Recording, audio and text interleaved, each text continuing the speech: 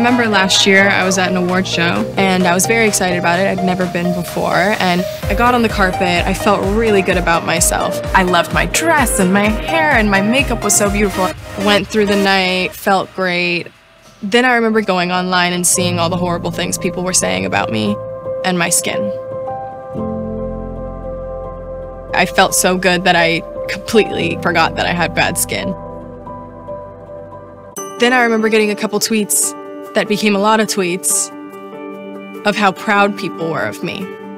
So when people were coming through being nice to me, almost sympathetic, I was like, oh wait, this is actually kind of cool, and it completely flipped my energy on it. But at the same time, it's this thing of like, I do want it gone.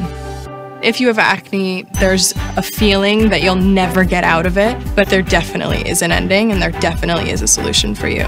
For me, I can honestly say that the magic was Proactiv. Every country has their own version of Proactiv. The American formula worked for me. Check out the Proactiv formula in your country.